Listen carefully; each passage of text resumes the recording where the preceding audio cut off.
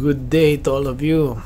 We have a problem about the rescue boat hard starting, and we will share to you the solution. Then this is the solution. We remove the spark plug and change new one. But before that one, this is how we simulate.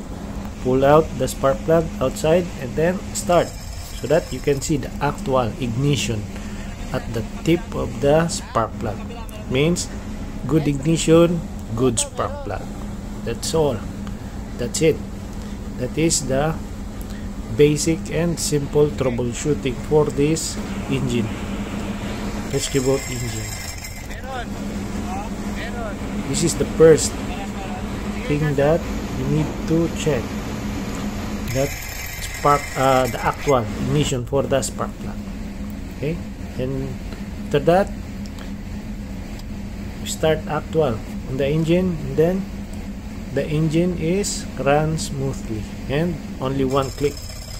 Our engine is electric starter with electric starter, and also there is a manual. This is the defective spark plug, and then as you can see, the engine runs smoothly.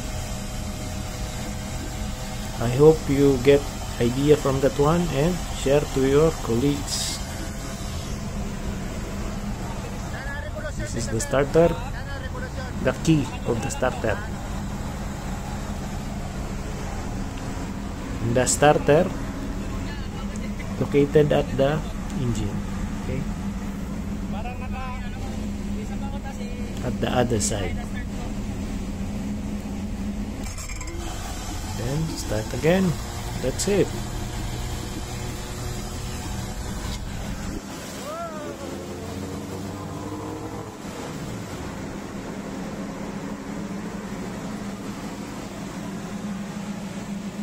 Thanks for watching. I hope you learned from it, and then we have another videos, different kind of troubleshooting, and you can see in our playlist. Don't forget to like, share, and subscribe.